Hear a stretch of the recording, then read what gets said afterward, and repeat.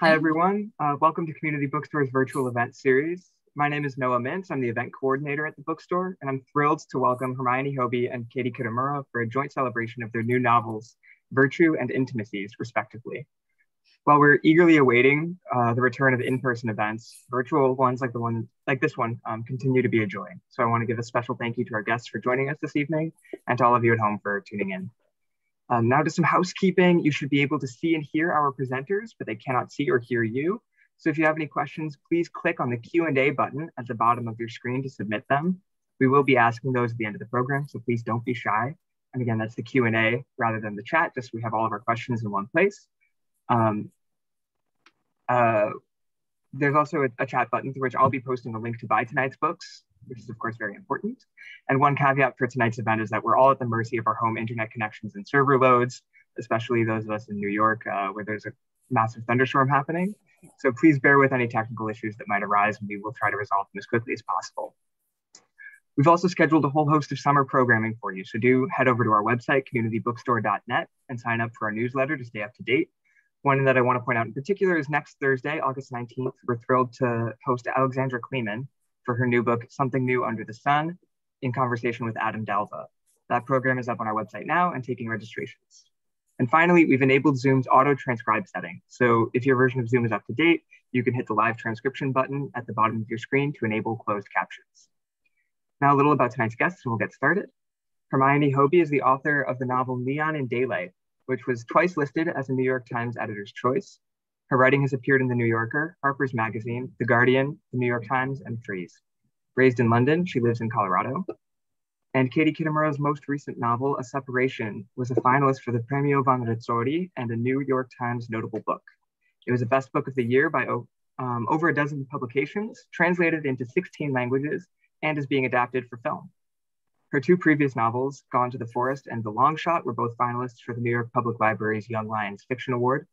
A recipient of fellowships from the Lenin Foundation and Santa Maddalena, Katie has written for publications including The New York Times, The Guardian, Granta, Bomb, Triple Canopy, and Frieze. She teaches in the creative writing program at NYU. So without any further ado, I'll hand it off to you to Hermione and Katie. Thank you so much. Thanks, Noah. Thank you, Noah. Hi, Katie. Hi, Hermione. I wanted to let everybody know because I feel like Hermione might be too considerate to do this, but she is in England right now, and I think it is currently 12:30 p.m. already. So I just want to say a huge thank you for being here. As I said to you in the green room, such as it was, you are worth staying up for, and it is a pleasure to be here. But yeah, if I yawn, it's not because I'm bored. Yeah, I won't. I promise I won't take it personally. I think what we're going to do is we're each going to read for a few minutes, and then we'll chat, and then we'll hopefully there'll be some questions from the audience. Thank you so much, Noah. Thank you to Community Books. And Hermione, it's such a delight to be here. I've been looking forward to this ever since really it's been scheduled many, many months ago. So it's so nice. It's so nice to talk to you. Do you know, I realized this is our 4th event together. Isn't that wild? Yes, it is. It is. Yes, that's totally correct. Because you were so kind and you talked to me about my second book, which must have been a long time ago. And then it was a pleasure. But yeah, that seems like a long time ago, and now here we are. And then we also talked about two really wonderful kind of autofiction-y or memoir novels in translation, Tove Ditlevson's Copenhagen Trilogy, and then also Yuko Tsushima's Territory of Light. And I actually wonder if that's something we should talk about later, is the kind of, I feel like we have very similar tastes in books and we are drawn to the same things. And I wonder if that shows in our work and in the kind of connections between our books, possibly. Yeah, our books, Intimacies. I know. I had a reading your book. I felt like we were writing from with the same set of concerns and almost from the same kind of emotional and psychological state. And maybe that is a product of kind of having lived through the last 4 or 5 years, or maybe it's, we share some of the same inputs in terms of our taste and our ways of thinking. But I am so tempted to just talk to you, but I feel like I'm going to get my reading out of the way because as I said to Hermione, we are all eager to hear I love to get the reading out of the way. So I'm going to read first, I think, just a few pages from my book, Intimacies. It's from the very start of the book. There's not too much that you need to know, as they say. The novel is about an interpreter who moves to The Hague to take a job working at a war crimes tribunal. And this little section is actually a kind of story that's being told to her by somebody else. And I should say, if any of my Riverhead folk are here, I apologize that you're having to hear this passage again. I hope you'll forgive me. As I sat down at my desk, I recalled an anecdote that Amina had told me not long after I arrived at the court. It was a story I thought of often. She had been tasked with interpreting for the accused, working in Swahili, and was briefly the only interpreter on the team with adequate fluency to perform the task. Her booth partner did not have a strong grasp on the language and said in private that her mind had drifted during the lengthy sessions. She listened to the originating English and French, but less closely to Amina's interpretation. But Amina herself was under considerable pressure. She was negotiating marathon sessions that were far longer than standard. She sat in the mezzanine level booth, the accused positioned directly below her in the courtroom. He was still a young man, a former militia leader, wearing an expensive suit and slouched in an ergonomically designed office chair. He was on trial for hideous crimes, and yet he simply looked, as he sat, sullen and perhaps a little bored. Of course, the accused are often in suits and in office chairs, but the difference lay in the fact that at the court, the accused had not merely been dressed up for the occasion, but were men who had long worn the mantle of authority conveyed by a suit or a uniform, men who were accustomed to its power. And they had a kind of magnetism, in part innate and in part heightened by the circumstances. The accused had an aura when they were brought to The Hague. We had heard a great deal about these men, and they were almost always men. We had seen photographs and video footage, and when they finally appeared in the court, they were the stars of the show. There was no other way of putting it. The situation staged their charisma. In the case of this particular man, he was not only young and undeniably handsome, but he had a dazzling air of command. Even without the aid of the courtroom, it was easy to see why and how so many people had obeyed his orders. But it was not even this, Amina explained. It was the intimacy of the interpretation. She was interpreting for one man and one man alone, and when she spoke into the microphone, she was speaking to him. Of course, she had known when she accepted the post in The Hague that the substance of the court would be darker than the United Nations, where she had previously been working. After all, the court concerned itself exclusively with genocide, crimes against humanity, war crimes. But she had not expected this kind of proximity.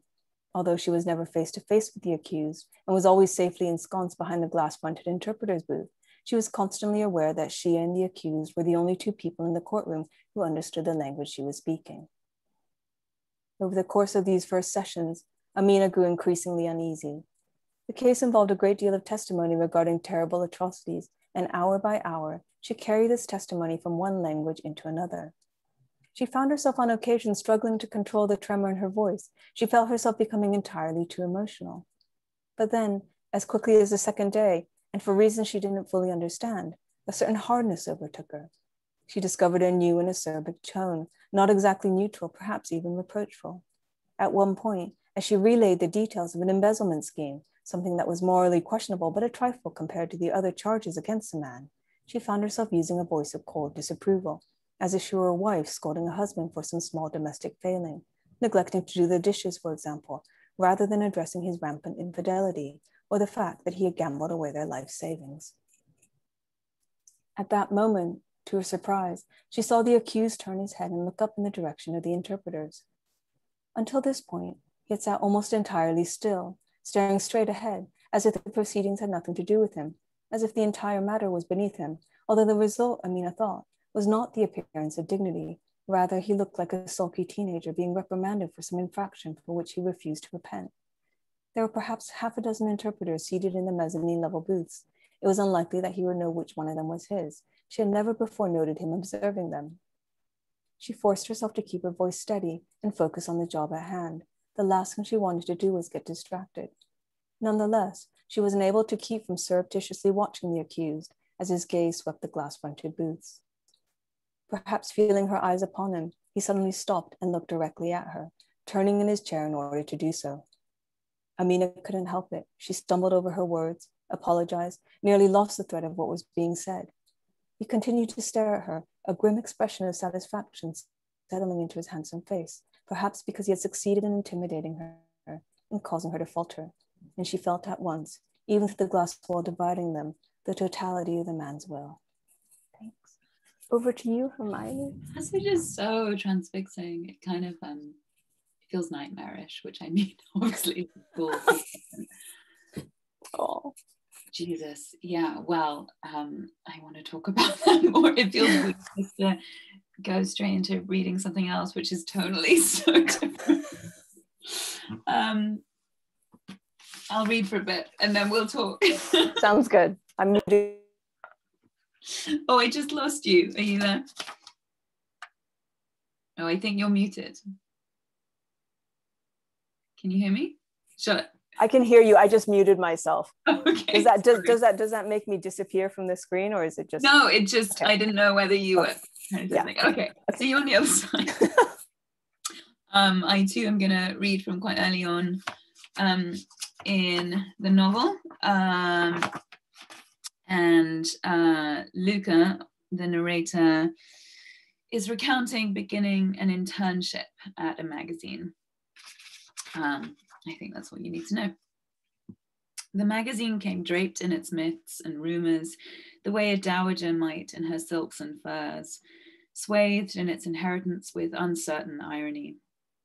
In fact, the magazine actually was partly funded for decades by a batty old viscountess aging away in an actual castle in the actual Scottish Highlands, as well as it was said, the CIA. Once every 5 years, the Viscountess opened her castle doors to the magazine's senior staff and a coterie of youngish writers, selected as much for their presumed table manners and physical comeliness as for any literary talent. Obviously, interns weren't invited.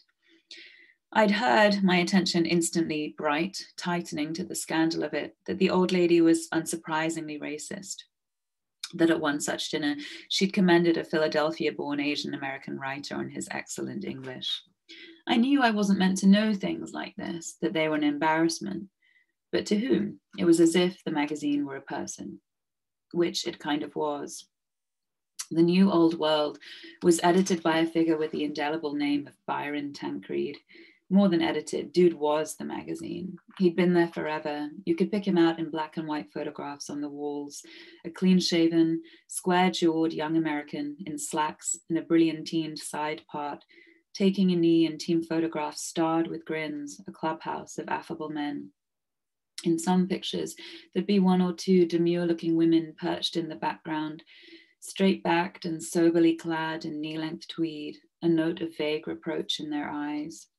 I like to think they were trying to communicate some message to me, to this already unimaginable future in which I had just arrived. For a while, I couldn't work out whether I was meant to revere or ridicule Byron. He was a drinker, that was clear, but the light in which we interns were meant to view this was hazy and almost certainly irrelevant. People said he'd been punched by Mailer once, or maybe it was Thomas Pynchon, or maybe he'd been the puncher, not the punchee. Accounts varied. It was something people alluded to knowingly, as if the vague fisticuffs were one of his life's central facts.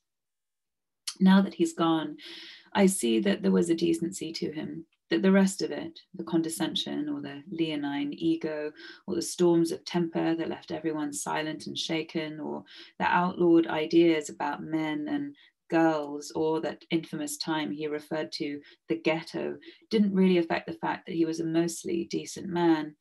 And maybe that's the troubling thing. He seems to have been a good man anyway. Except in 2016, there wasn't really such a thing as a good man, as far as I could tell.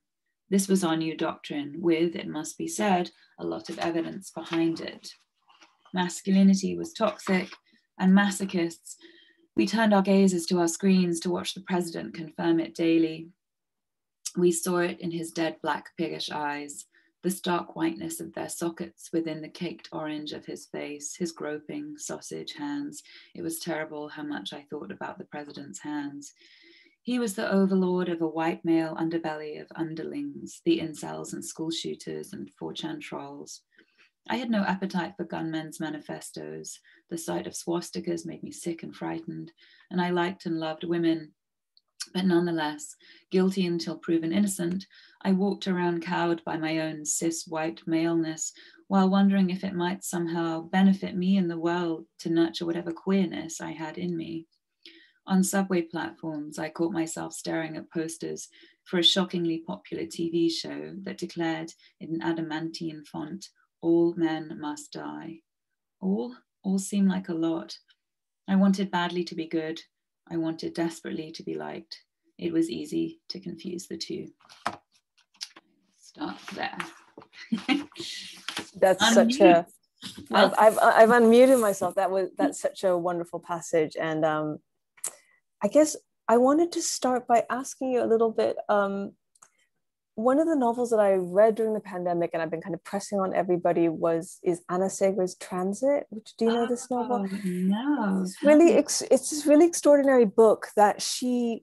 About a group of refugees who are trying to get out of occupied France, and they need to get the right transit visas. And it's a kind of, I've taken to describing it as a kind of thriller of bureaucracy.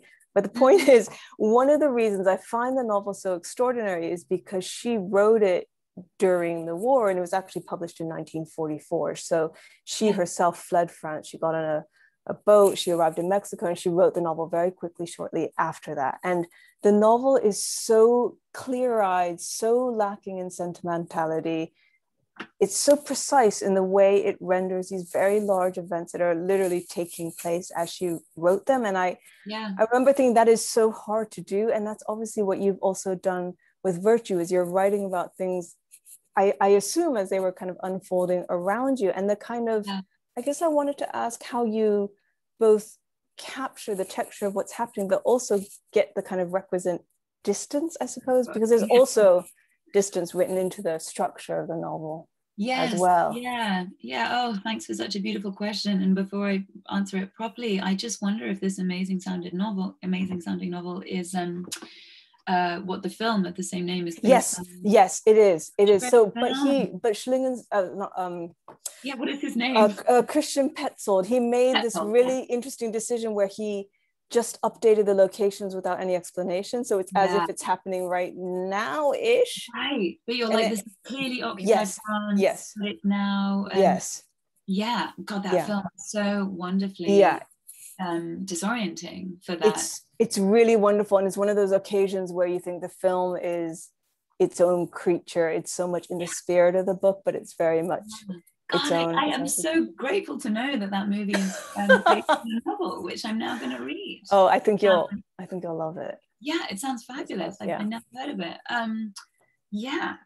But writing about the world as it's happening felt really hard, and I think that is why there is this. So the framing, is that Luca is narrating 2016 and then into 2017 from the vantage of our future, but his present. And I think there was something, that was appealing to me, I think, for a few reasons, some more noble than others, or rather some less noble than others. I think in part it was just like I'm sort of drawn to a sort of elegiac tone, but I also think it was a kind of wishfulness in that that time through which I was writing, and it's not like this has ceased to be true, seemed like we were all like tyrannized by the present, and by the tweets, and the way that just seemed so much news happened in one day. I just read Sally Rooney's wonderful new novel, and she has this great line. One of her characters writes an email to a friend, and the character is a novelist, and she's writing about the discontinuous nature of the present, and how things feel, it's like we all know where we were when such and such a thing happened, and so to leave it out of a novel seems bizarre. So I want to talk to you about this and your novel, which is kind of Brexity, as I understand it.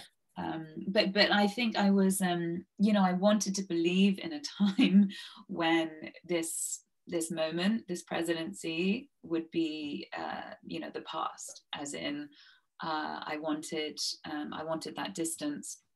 So I guess you know, it was like I faked the distance by having him narrate it from the future, but, you know, just to kind of, in an unseemly way, like psychoanalyze myself, I also wanted to believe in this future in which we hadn't utterly slid into a fascist dictatorship under this abomination of a person. I mean, did you find that the writing helped order those? I mean, I felt exactly the same as you, and I felt like I was stuck in a relentless present, and I also nothing ever felt like it was being fully contextualized into a history somehow, because it was just constantly, you know, fragments would come up and then they go away, and you just couldn't really connect the dots somehow. And I guess I wondered, did writing allow you to do that in some way? Because it feels very much, you know, it's very persuasive, this kind of elegiac, beautiful voice that you create for Luca, and this sense of a character who's trying to puzzle out exactly what happened during that summer some time ago. Yeah. Well, thank you for saying that. I mean, when you use the phrase connect the dots, I thought of the beautiful consonants of your novel, and how, you know, for me at least, this is like, you know, writing fiction is the way I like order the world and stay, you know, the way I survive, not to sound melodramatic or bland or both. But, you know, in that time, it was like this book was a companion, and of course it is to do with what was happening then. So in a way, it's like the opposite of escapism. It's trying to engage, you know, it was trying to engage with those years. But it was like, it felt to me like a way of redeeming things and making them, you know, making a narrative out of something that refused narrative. And I think, you know, you touched on that, the nature of tweets, and, you know, like this, everyone is talking about something one day on Twitter or even one morning, and then by that afternoon it's just forgotten, and there's just like this this amnesia and this like relentless you know, shifting of attention. But I'm so curious to hear how you wrestle with this, and when, at what point, how did you know that this was set? I mean, it's to me, it's like it's like not a hugely important feature of the book when it's set, and I think this is one of the strengths of the book, that it's it feels like you know, you have made a world unto itself that is about these people and their relations, which isn't to say it's not very much engaged with, you know, the much bigger things at play in this world. But yeah, how did you wrestle with these sorts of problems?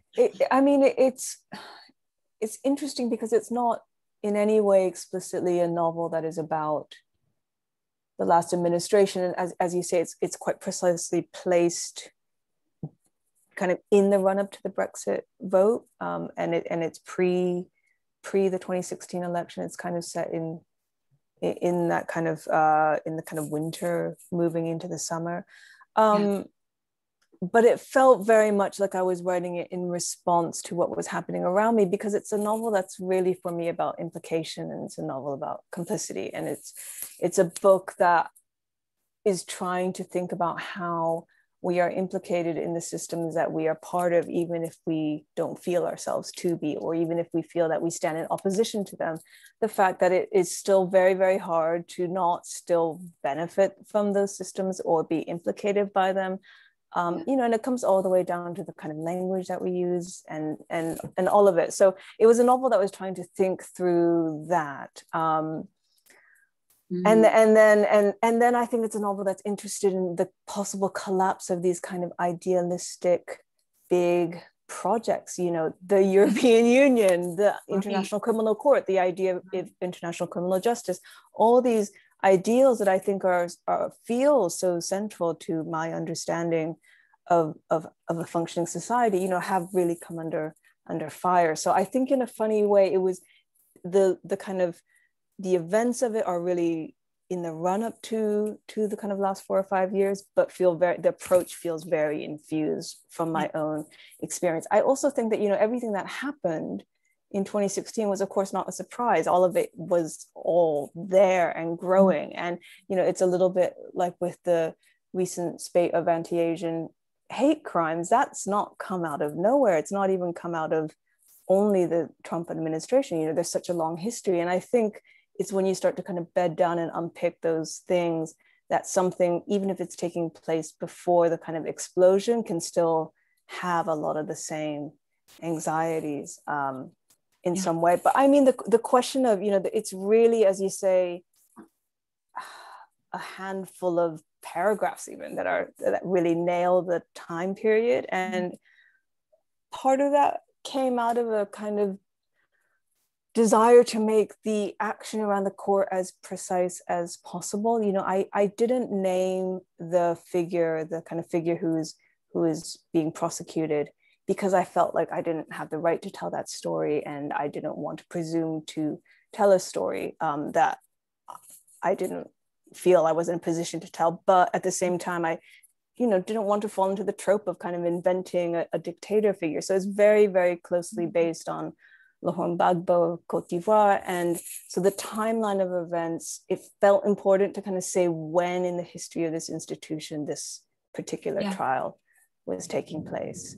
I mean, I was, you know, I feel like I've written a number of books that are set in Europe, but I've used American characters, which has always been kind of my out for not totally, I think, getting all the nuances of a particular place. And it's very much like my novels often feature an outsider who's kind of analyzing the culture.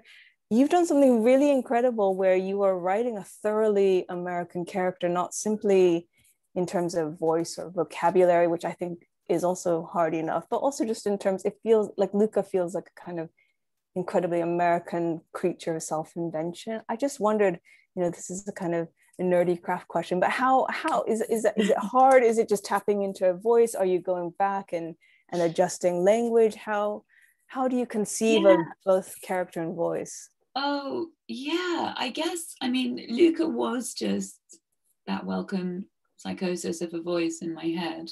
That's sort of how it began. You know, with things to say. So he just, I mean, it's, you know, it's very much like some revisionism. If I'm like, he just appeared fully formed, and you know, it's like obviously there was a lot of labor and despair and involved in you know, creating this thing.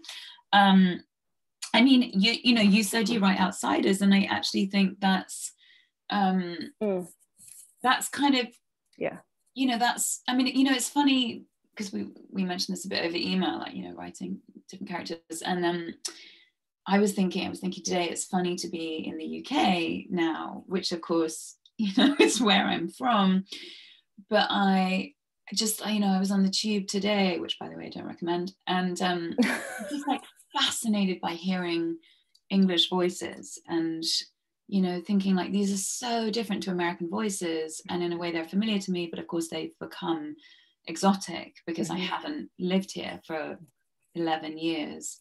So I think I've written this American character, this American man,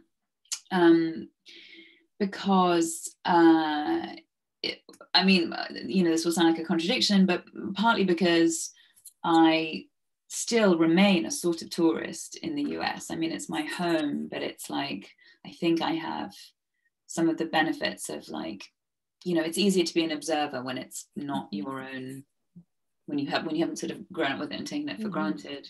But also just, you know, I've lived there a long time.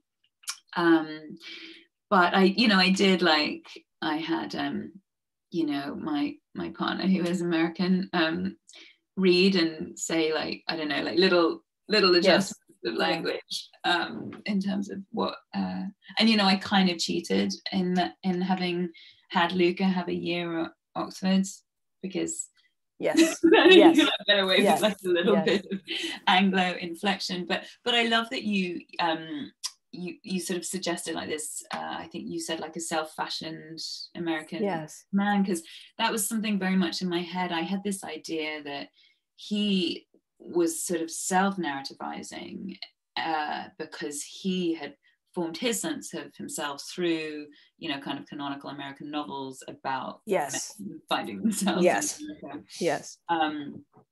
Yeah, I guess.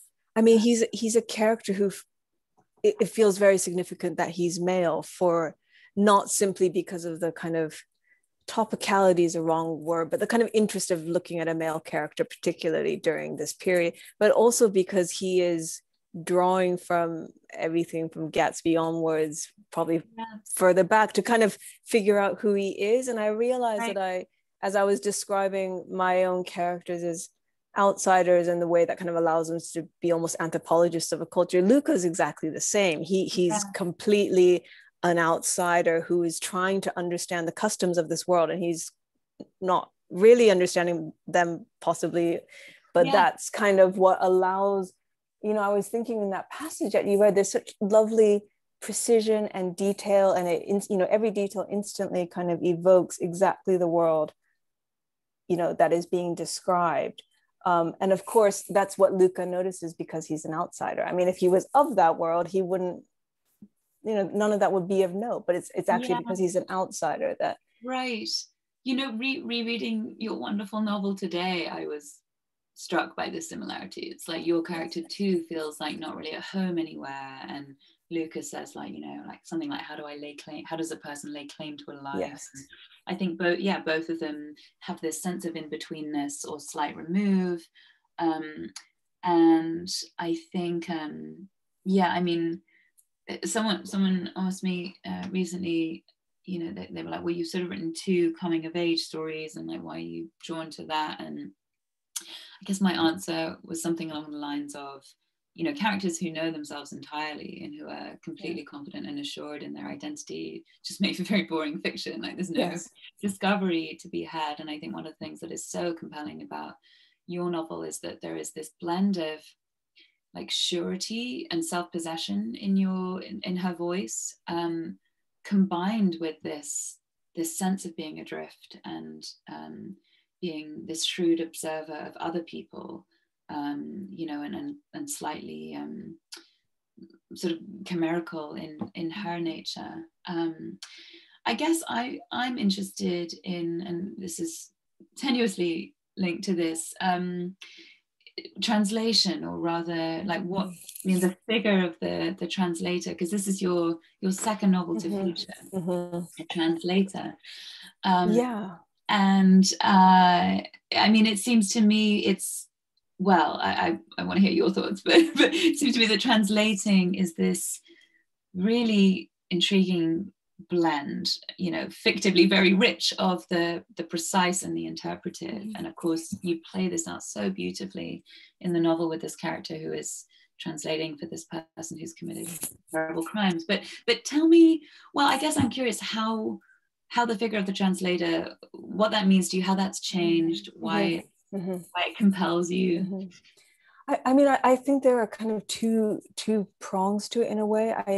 I'm interested in the kind of linguistic, kind of the almost formal linguistic capacities of translation and interpretation as a motif. And I think, you know, it's kind of in a separation a little bit, but it's much more in Intimacies. And there are actual scenes where I think the kind of way the flow of language between people is, or at least I've tried to kind of track it out quite precisely. But I think I'm also really interested in characters who do not center the narrative on themselves, who operate in a mode of deflection, you know, who do show what they're looking at rather than themselves, and thinking about what that means, both in terms of crafting voice, but very much in this novel, in terms of thinking about what it means for this character to exist in this state of deflection and passivity, and is it actually possible to move out of that when she starts to feel the kind of limitations of that. So I mean, you know, they're characters who I would say are operating from the margins and not really inside a particular social structure for a variety of reasons, and they're figures who are not comfortable with authorship. You know, they're comfortable with observation and judgment and interpretation, but actually laying claim to a narrative and to kind of telling a story is something they're not comfortable with.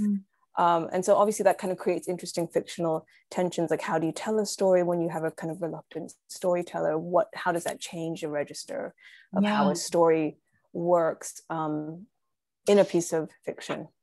So that, I mean, I was actually thinking because I realized we'd both written these novels that, as you say, are about outsiders looking in. I mean, I think some of this, and about a kind of layering of cultures, I think some of this does have to do with the fact that we've both spent considerable amounts of time in countries that are not where we're from. And you know, I think in some ways, I think Virtue is such an American novel, but I think it's, in some ways it is I mean, obviously, not obviously, but my husband Hari is also an English novelist who writes a lot about America. And I do think there's something about that kind of having one foot on another shore that allows that kind of quite sharp analysis of the culture at hand. I mean, sorry, this answer's a bit glib and then I'll be more serious, but I have been reading reviews, but Ben, my partner's been calling him the Queen's taster. He's been like reading them for me. Anything important. And I should say, you know, this isn't like, I mean, it sounds very grand. I just can't read reviews because it's not that I think I'm above reading them. I just have to like preserve the space. But he said there was one which called me a British-born Coloradan author, and it's like, so it really tickled me that I'm now a Coloradan author. And I said to Ben, you know, you've got to write like a novel about a young British woman now that I've written a novel about a young Coloradan man.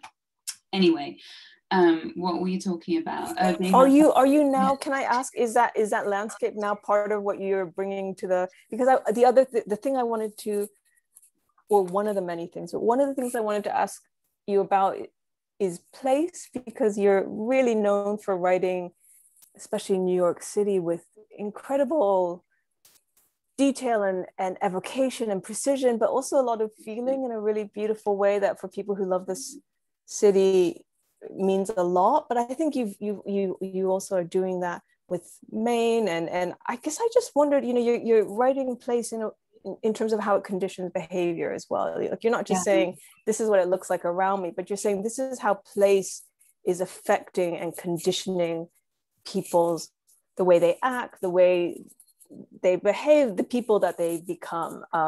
So I mean, you don't have to talk about Colorado because I know it's not like a major, but it is kind of, because it's where Luca is from. Right. I mean, I guess the funny thing is, like, you know, New York I find inspiring and also like very much not conducive to work, and Colorado I love and find very conducive to work, but not, I mean, it sounds awful to say not inspiring. I just mean like, you know, I love taking long hikes, but I don't then feel like I want to write about the beauty of the pine trees, beautiful though they may be. I guess I'm sort of preoccupied with people. So yeah, there's just that you know, ridiculousness of I don't know. It's actually hard to work in New York. I just wanted to jump back a moment, if I may. You were just so interesting. It was just so interesting talking about you know, outsiderness, and kind of rereading the novel today. This line, I found this line so arresting, in which the narrator says something like, she's disgusted to find myself so permeable.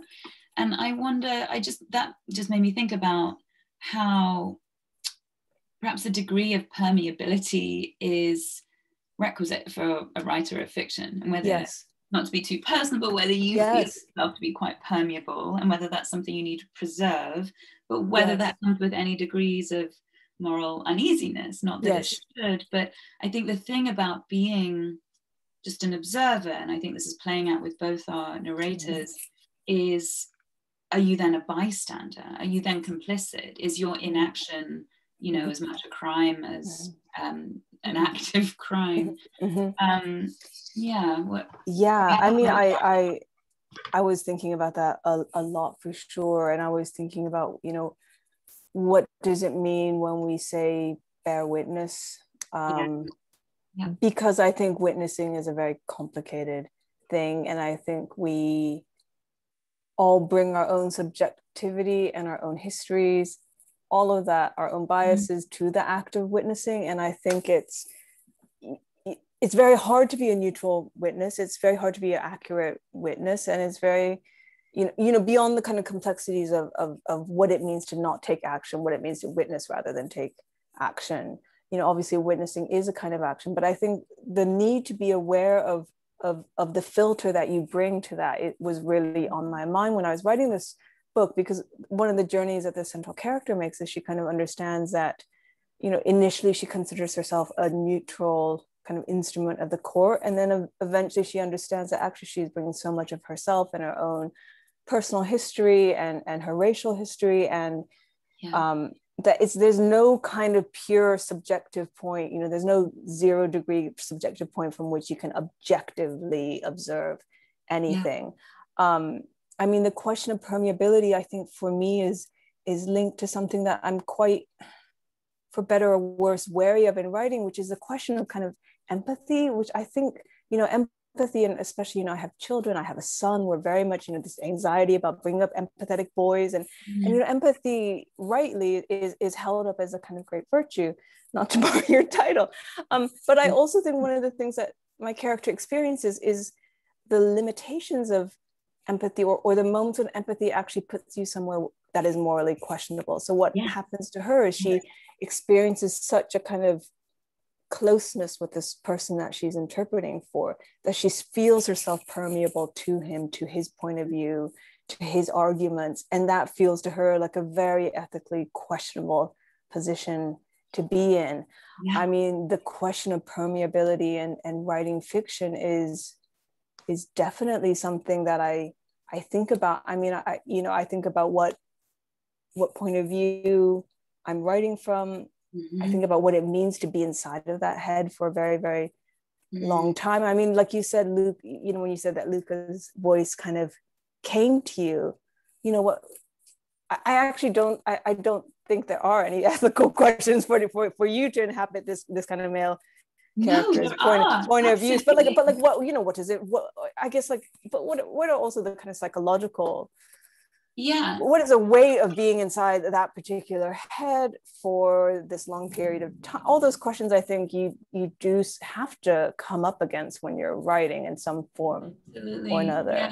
I mean, you know, I sort of noticed that the project I embarked on when I'd finally finished this one, which is, you know, it privileges. I mean, it is in the voice of a young straight white man, you know, well, in the bit I just read, a kind of understandably maligned category.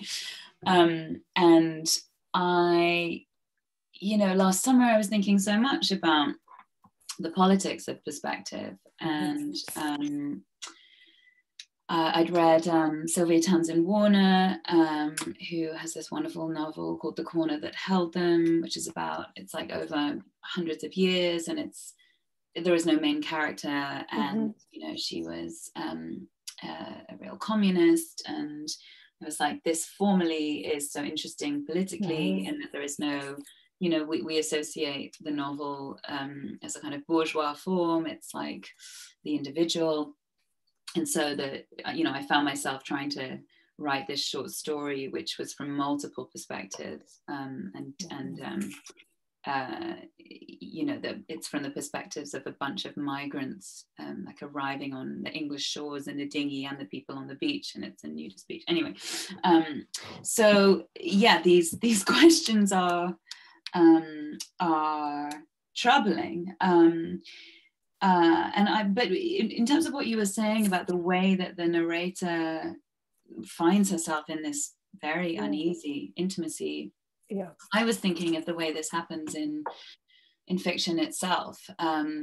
I mean, this doesn't really apply to your character, but so often, you know, just there is just I'm trying to think of a good phrase for it, but the sort of immediate sympathy one feels for the protagonist, whoever they may be, in a way that you're like weirdly rooting for them. Yes. And I think there's something of this in your book too. Yes. It's like, you know, this man is palpably, inarguably despicable, or at least has committed unconscionable crimes.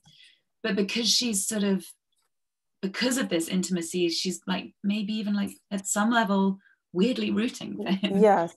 I mean, that really came out of a conversation that I had with an interpreter who was working at the ICC, who said that he had been tasked with working very much one-on-one with somebody, and then became attached to him without really understanding how it happened, and then finding that when he was found not guilty on a technicality, let's say, that he was relieved, and that was such a disturbing moment for him to find himself flooded with relief that a person he fully believed was a war criminal would be released. I mean, I think I don't know if in the chat I'm being told to hop over to questions, but I mean, one thing I guess I just quickly will ask you about, which I think is again a thread, and I love that there's so many connective points between our books, but is about charisma, because obviously I feel like, you know, that's something that I think appears in both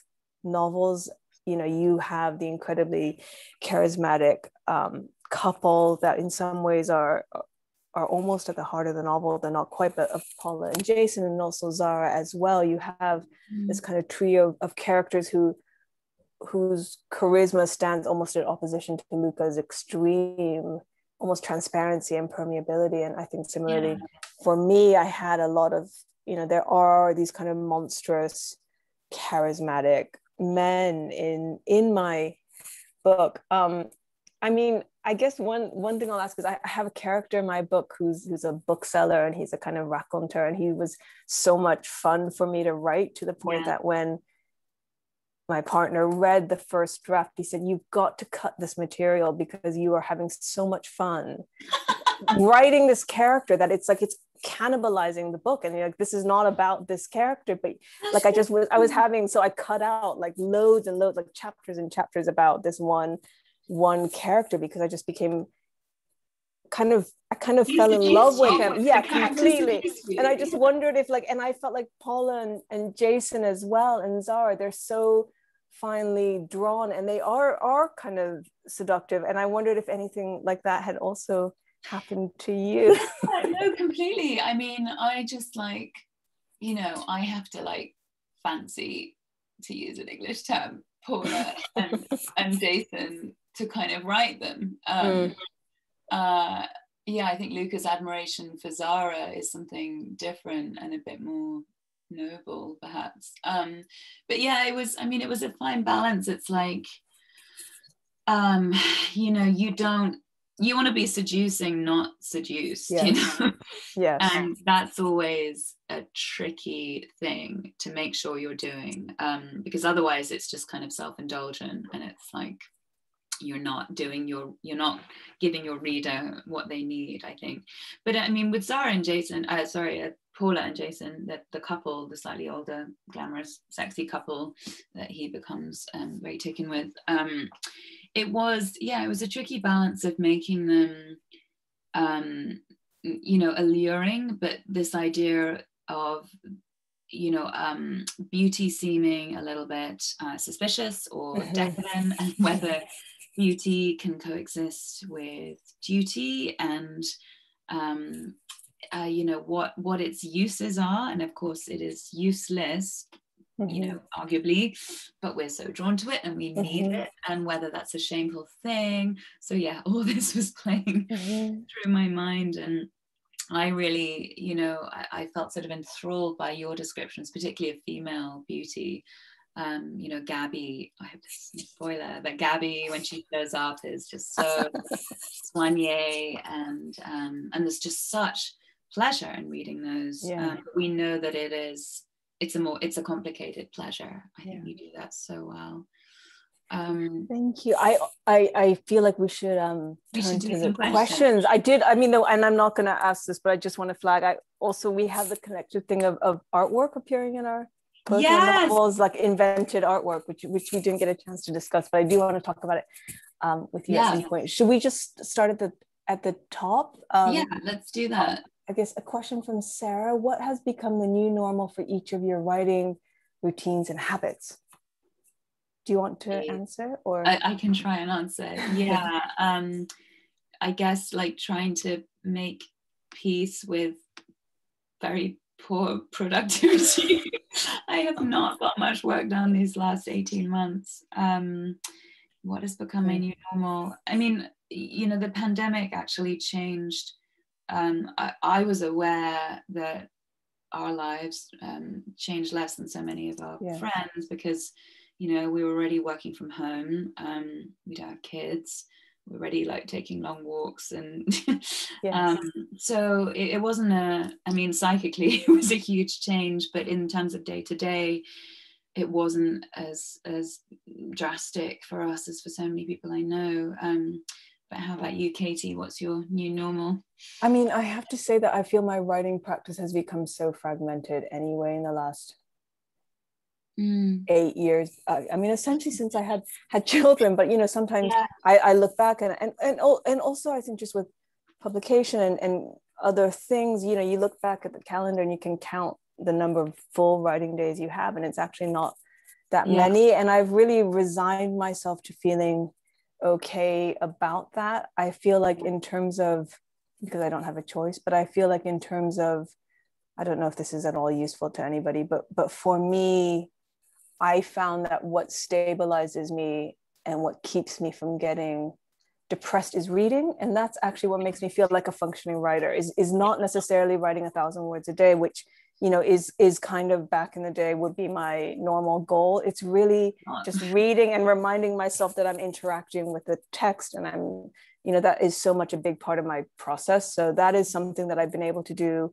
with so much pleasure during the pandemic. It's really kept me stable, I would say. But I have not reached a new normal that's terribly productive yet either. Although you started something new, so that is kinda, we'll see. I don't know, too early. But reading for me, it took me a long time to make peace with this. But I remember talking to you years and years ago, and you said with like a tone of kind of like you were scandalized by yourself. You were like, all I did today was read. And I remember thinking like, that's our job. Like, no, it really is. And I feel like that's something, when I'm teaching, I feel like, letting people know that there are kind of like different rhythms to your work. And it's not, of course, like there are many writers who get up and they, when they write 1,000 words, and then if they finish the novel, they start the next novel on the same day. I can't even remember if that was Philip Roth or somebody does something like that. But I also remember, a lot of my influences are not from the book world. And I remember a friend of mine who's a filmmaker saying about Michael Clark, the choreographer, that he would spend days in bed not doing anything, and he would just say it's just a fallow period, and those periods are also important. And I think that is when it's ready, it there's a lot cooking that you are not necessarily definitely aware. I tell myself that like a lot of the writing happens when I'm wandering about or sitting on a train and thinking, and or like observing a conversation happening, or like eavesdropping on people on the tube today. That's all writing. So I tell myself. I'm going to ask another question from Kiki that says, could you please both talk about the original nuggets of inspiration that led to your novels, the first thoughts, ideas, questions that caught your attention, and how you decided to pursue and interrogate them further? Did you know that they could or would lead to these novels? It's such a nice question. Yeah, that's a great question. Go for it. I want to hear. I have, for the last 2 books, not so much the other ones, but the last 2 books, I've had very clear sense of when the first idea of the book came to me, and it's worryingly long ago. So like with The Separation, I think, which came out in 2017, I think the first inkling of that novel came around 2006 or 7.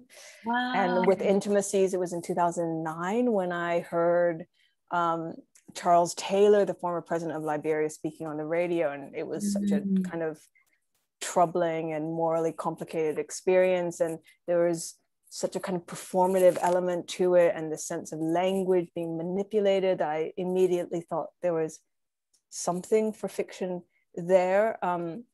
But I find I can trace the moment that it occurred to me, and then it's usually almost 5 years later that I then sit down and I start to work on it. And I mean, my feeling is that I can only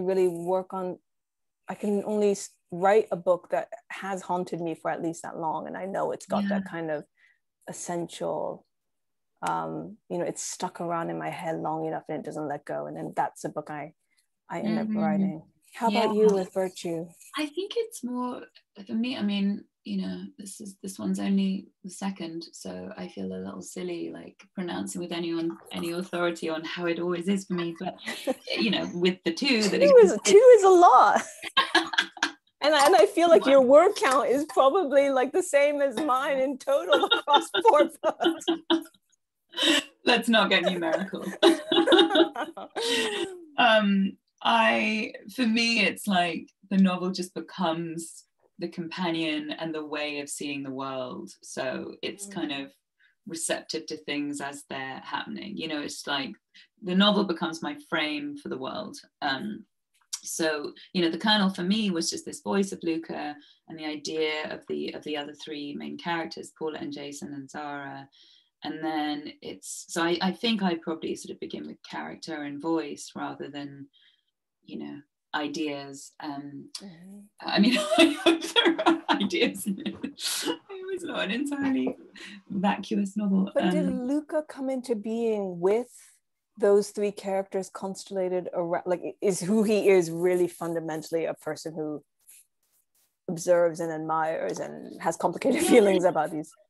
I think so. I think those people seem to come together at the same time, but I suppose that the backdrop, to answer Kiki's wonderful question, the backdrop for me was very much this question of art. Like, what is the point of art? How can we defend art when the world is in this state of emergency? And it just seems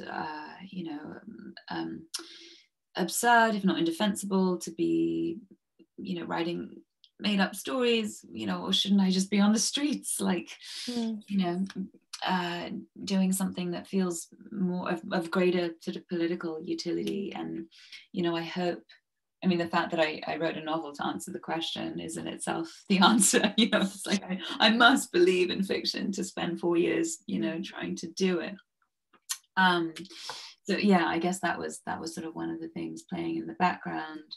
And I guess I touched on this before, this way in which we sort of have like a double, the phrase "the good life" has a double meaning, as in both like a life of pleasure and beauty and family, and this is sort of the small world, and then the good life in terms of how to lead an ethical life and a politically, civically responsible, respectable life, and how hard it seems to unite those two, and maybe no one gets to have both. I am conscious that we are we've actually just been sent a message to say we can ask one more question, so there's Emmy. Hi, Emmy Francis. Can I put this one to you, Katie? How are you both reaching for an internationalist readership simultaneously in geography but also sensibility? What do you think about fiction produced within nationalistic arenas, including the US? You are both so worldly! ! Oh, thanks, Emmy. Thank you, Emmy. I love that question. Do you want to answer? Or? I don't. It's a wonderful question, but I want to hear what you have to say. I read primarily fiction in translation. It is mostly what I read, and I think that really informs how I write. It probably even informs the kind of syntax of my sentences, because so much of what I'm inhaling, sentences work differently in different languages. There are different rules, and I think a lot of that it comes from reading so much work that isn't originally written in English.